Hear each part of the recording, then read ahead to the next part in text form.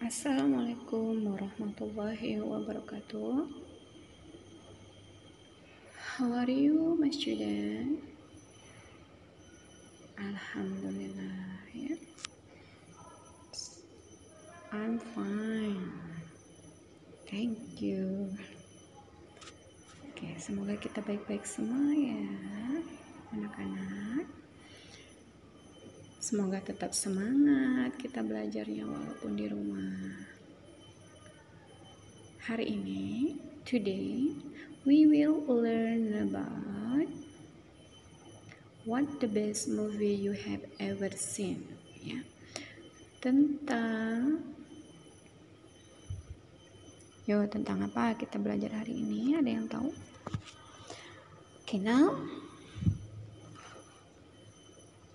look at your book. What page? Page 24, ya. 24. Kita belajar tentang menanyakan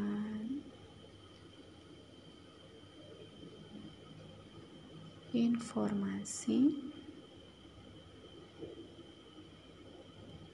kepada seseorang.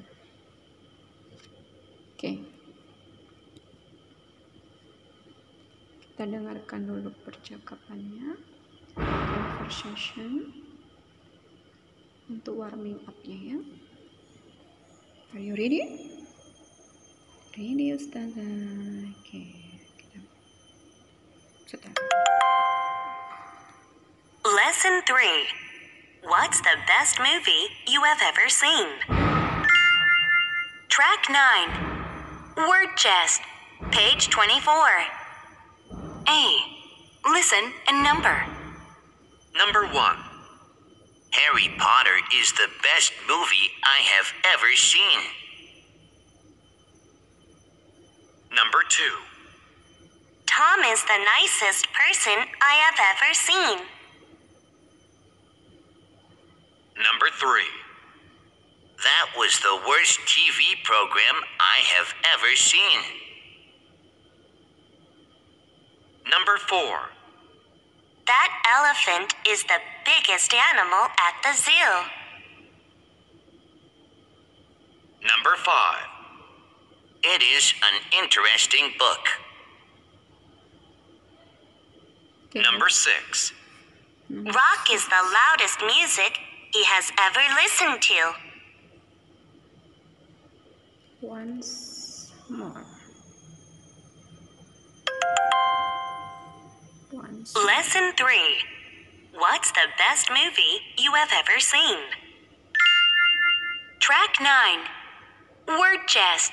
Page 24. A. Listen and number. Number 1. Harry Potter is the best movie I have ever seen. Number 2. Tom is the nicest person I have ever seen. Number 3. That was the worst TV program I have ever seen. Number 4. That elephant is the biggest animal at the zoo. Number 5. It is an interesting book. Number 6. Rock is the loudest music he has ever listened to.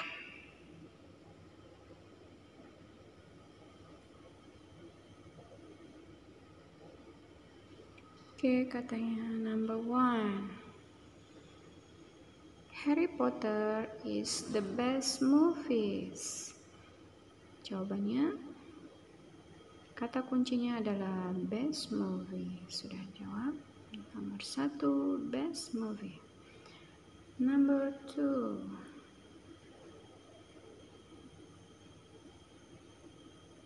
Nice person. Yeah. Number 3. Worst TV program. Apa best movies tadi? Number 1. Ya, film terbaik. Number 2. Nice person.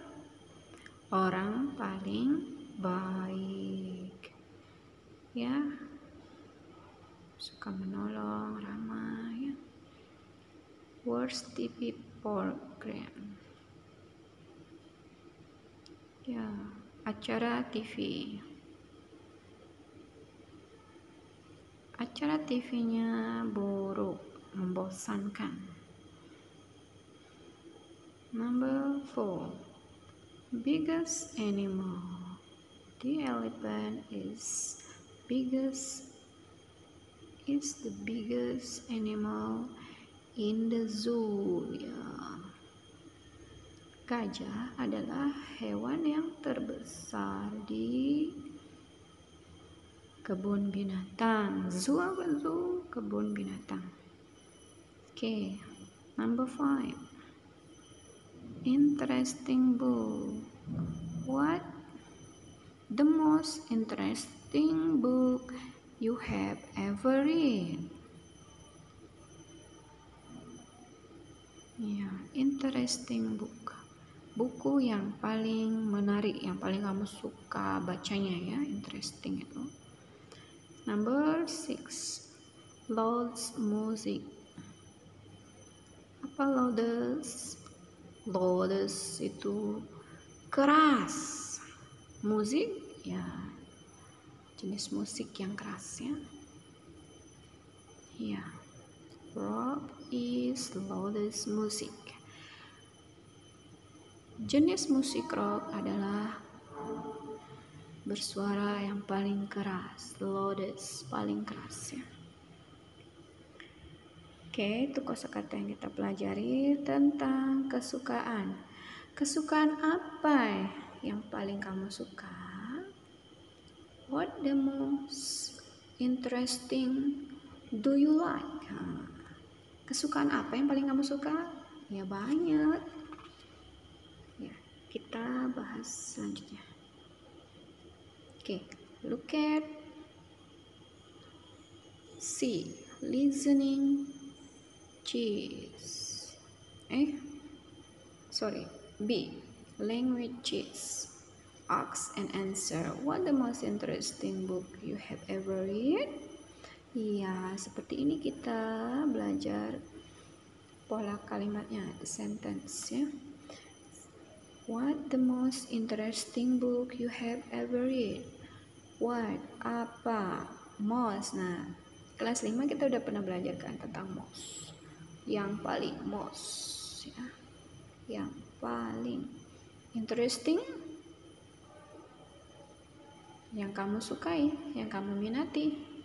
Interesting ya, yang paling kamu sukai. What the most interesting? Apa yang paling kamu suka? Book. Nah, tambahkan buku apa yang paling kamu suka? You have ever read. Buku apa yang paling kamu suka? Yang kamu paling suka, yang pernah kamu baca ya. Ever read, have ever read, yang pernah dibaca.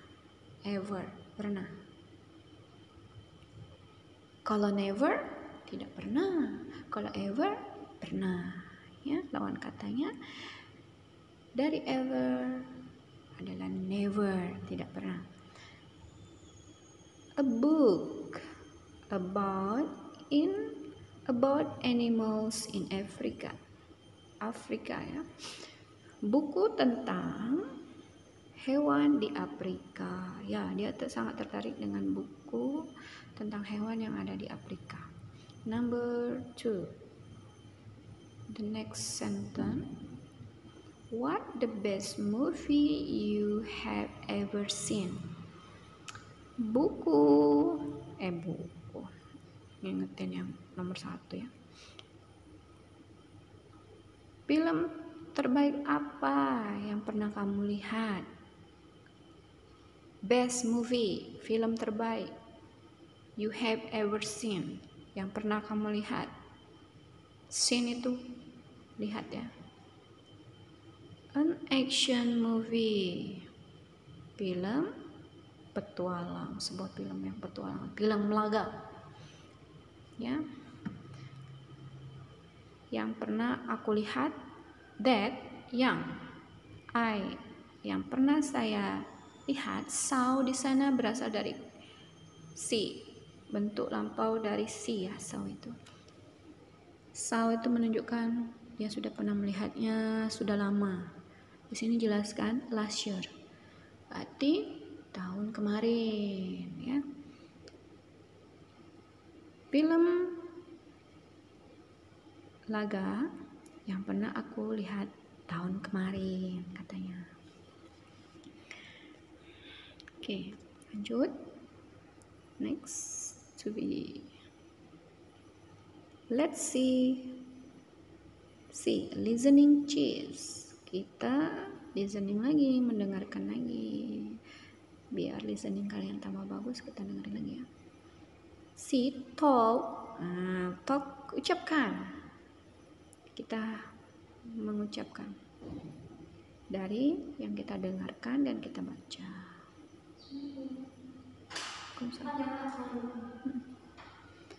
Oke, next. Talk, listen, and read. Oke, kita dengarkan listeningnya. Track 10. Listening chest. Page 25. See, talk, listen, and read. Are you looking forward to the fireworks tonight? Yes, I love fireworks. Me too, but they are a bit loud.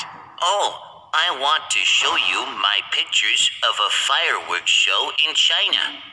They are beautiful. Yes, it was the most amazing fireworks show I have ever seen. These are great photos. Which is more beautiful, the gold one or the green one? I think the green one is more beautiful. I don't think so. I think the gold one is more beautiful. What's that smell? My mom is baking chocolate cake. It smells good. Yes, my mom's chocolate cake is the best cake I have ever tasted.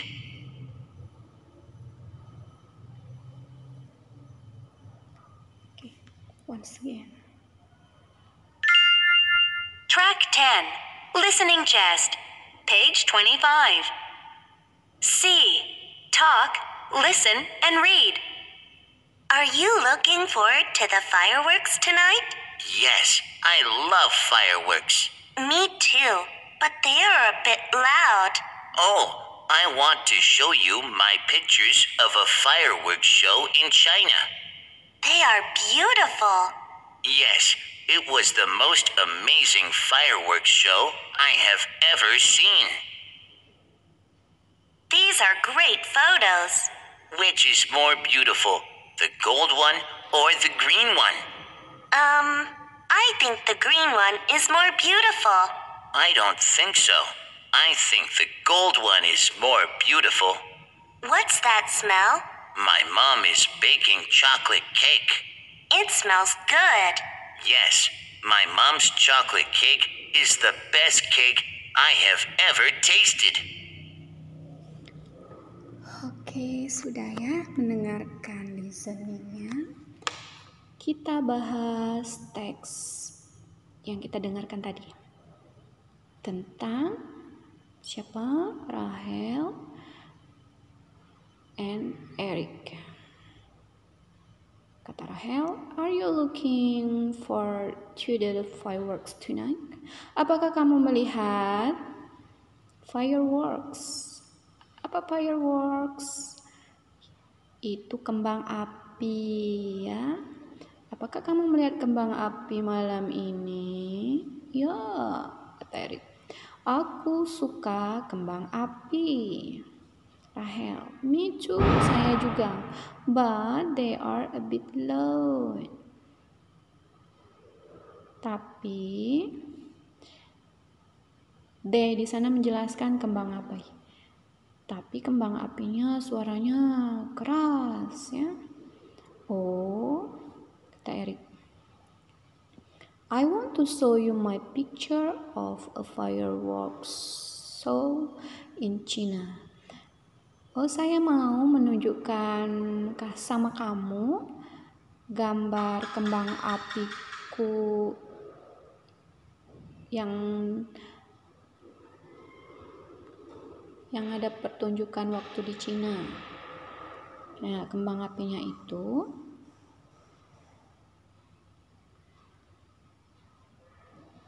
bagus mungkin ya, waktu dia sedang ada di Cina.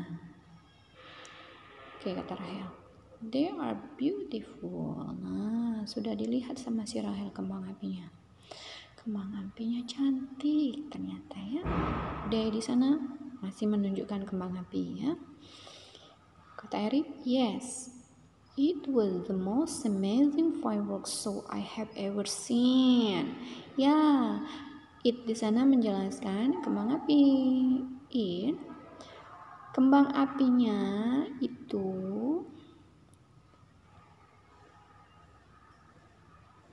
pertunjukan yang paling menakjubkan yang pernah aku lihat.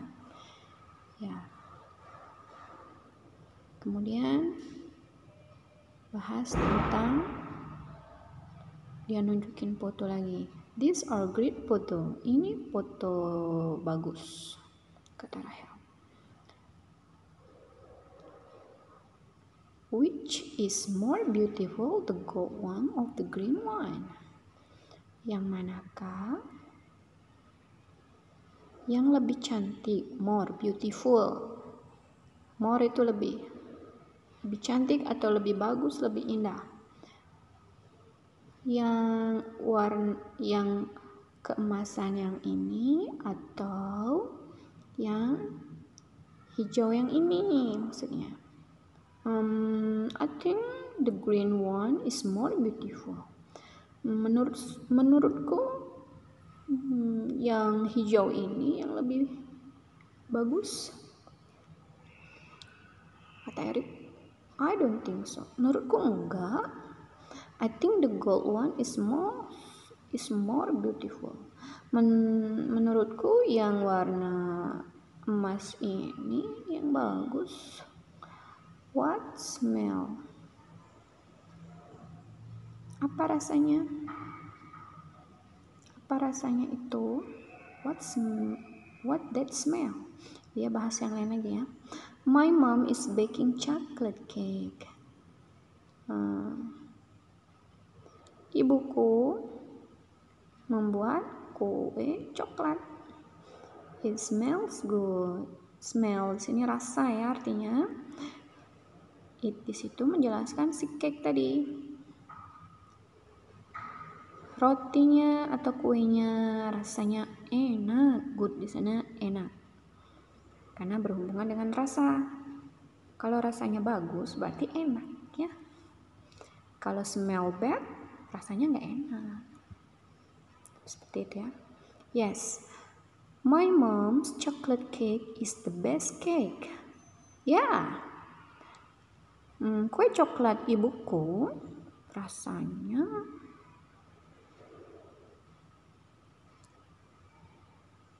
kue terlezat yang pernah aku rasakan. Begitu artinya ya. Kita lanjut next page. Okay, answer the question. D. Bagian D.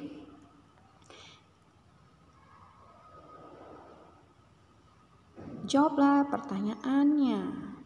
Answer jawab the question pertanyaan. Jawablah pertanyaannya. What are Eric and Rahel going to do tonight?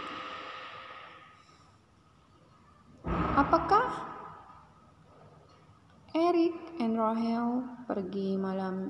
Apakah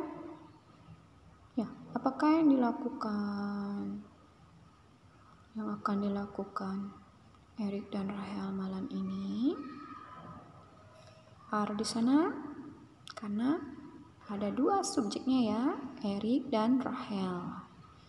Going, pergi, to do, yang dilakukan malam ini maksudnya.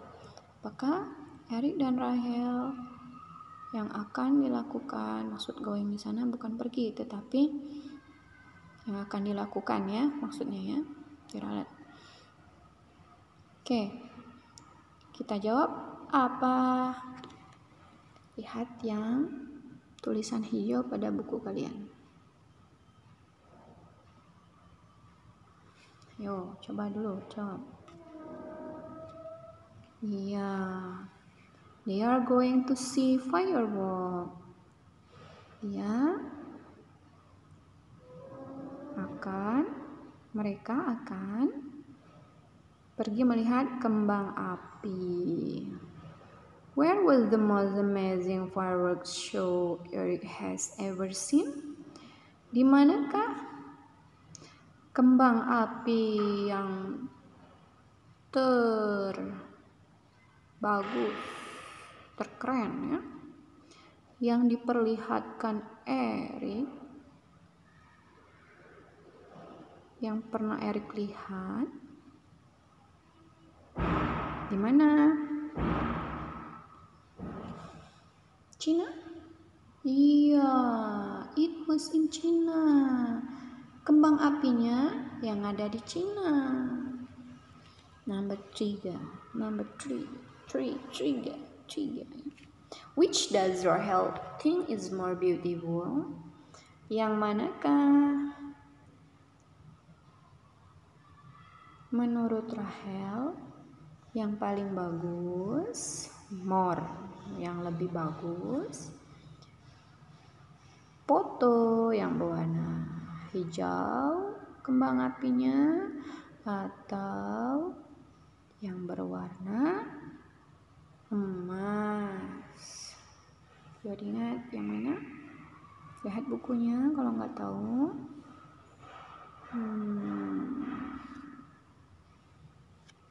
Iya benar. She thinks, menurut dia, foto yang berwarna kembang apinya hijau yang paling bagus, yang paling indah. Oke, kalau misalnya ada yang kurang paham, diulang-ulang lagi ya videonya ya. Untuk melatih kosakata juga bisa diulang videonya. Oke, top cheese. Kita membuat kalimat look and say, lihat dan ucapkan. Kita pakai rumus menggunakan which. Iya, menanyakan yang sulit di sini. Difficult itu sulit. Push up menggunakan which or.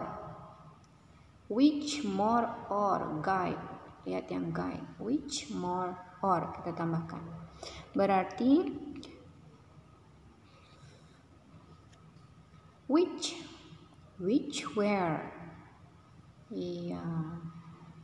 Which where kita tambahkan which where more. Ya. Tambahkan more. Which were more difficult, the push up or the sit up. Which, yang manakah? Mengapa menggunakan where? Kenapa enggak are? Karena ini menunjukkan sifat.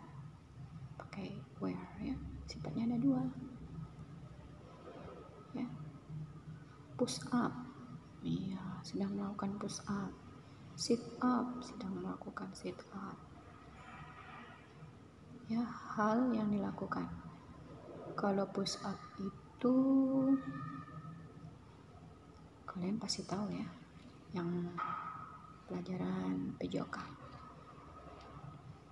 Sit up itu biasanya cewek, sering dilakuin cewek buat ngecilin perut. Kalau push up itu cowok biasanya, ya, boy or man ya, sering melakukannya. Yang manakah yang lebih sulit antara push up atau sit up? Sulit semua kalau menurut ustazah ya. Nah, kalau menurut kalian apa? Dia jawabnya, the push up. I think, menurutku, aku pikir push up lebih sulit daripada sit up. Iya, betul. Kemudian selanjutnya what, menggunakan what juga kita. Kalau what ya harus pakai most, kalau which harus pakai more. Which, where more, what the most, tapi kita lebih sering menggunakan what the most, kelas 5 kemarin ya. What the most difficult exercise you have ever done? Latihan yang paling sulit apa yang pernah kamu lakukan? Done itu lakukan ya. Yang pernah bentuk lampau dari do ya. What the most? Apakah yang paling sulit latihan yang pernah kamu lakukan? Chin up are the most difficult exercise I have ever done. Chin up, seperti yang digambar ya, chin up itu mengangkat badan ke atas ya, menggunakan tangan. Sulit memang, berat ya. Lanjut yang bagian F, picture prompt. Buka bukunya, open your book, page 26. Latihan ini ya, kalian membuat kalimat dari listening yang kalian dengarkan menggunakan kata yang disediakan di halaman 26 bagian expensive, the red jacket. Expensive, kata sifatnya expensive, mahal. Number 1 ya, menggunakan jaket merah, the red jacket, and the pink jacket ya. Oke, kita dengarkan. Track 11. Talk chest. Page 26. F. Picture prompts. Number 1. Which was more expensive, the red jacket or the pink jacket? I thought the red jacket was more expensive than the pink jacket. Number 2. Which were more beautiful, the sunflowers or the roses? I thought the roses were more beautiful than the sunflowers. Number 3. Which was more adventurous, going to the water park or walking your dog? I thought going to the water park was more adventurous. Number 4.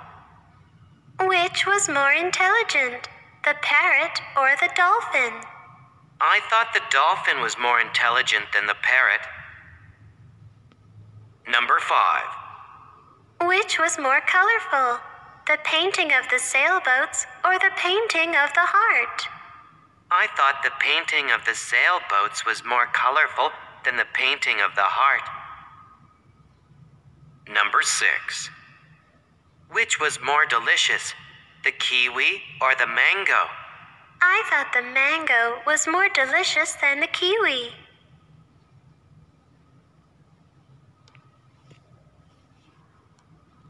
Once again.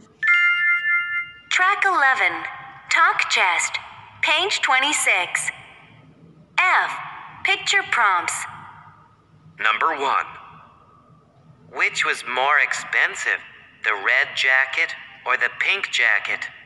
I thought the red jacket was more expensive than the pink jacket. Number 2. Which were more beautiful, the sunflowers or the roses? I thought the roses were more beautiful than the sunflowers. Number 3. Which was more adventurous, going to the water park or walking your dog? I thought going to the water park was more adventurous. Number 4. Which was more intelligent, the parrot or the dolphin? I thought the dolphin was more intelligent than the parrot. Number 5. Which was more colorful, the painting of the sailboats or the painting of the heart? I thought the painting of the sailboats was more colorful than the painting of the heart. Number 6. Which was more delicious, the kiwi or the mango? I thought the mango was more delicious than the kiwi. Yeah. Number 1. Which were, for example ya, Ustazah kasih contoh. Which were more expensive, the red jacket or the pink jacket?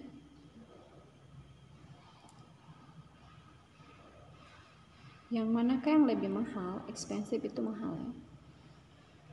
Jaket merah atau jaket berwarna pink? Jawabnya, I think the red jacket is more expensive. Menurut saya, jaket merah yang paling mahal, katanya. Gitu ya contohnya. Number 2, kayak gitu juga.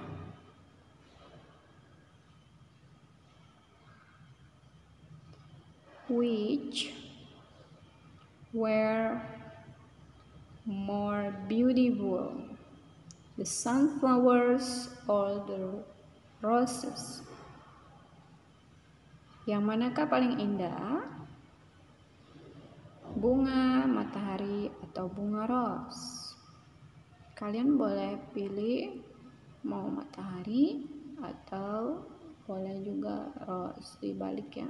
Gak mesti sunflower dulu baru ros. Jawabnya, I think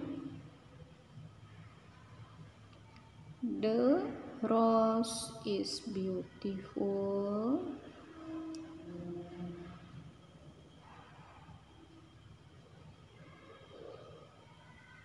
Is more beautiful than rose ya. I think the rose, atau boleh juga I think the sunflower more beautiful than rose. Selanjutnya kalian berlatih di rumah supaya lancar membuat kalimatnya. Dilatih di buku latihan ya, buat number 3 until number 6. Iya. Okay, I think enough for today. Semoga kalian tetap semangat terus belajarnya. And see you the next meeting. See you, bye-bye. Wassalamualaikum warahmatullahi wabarakatuh.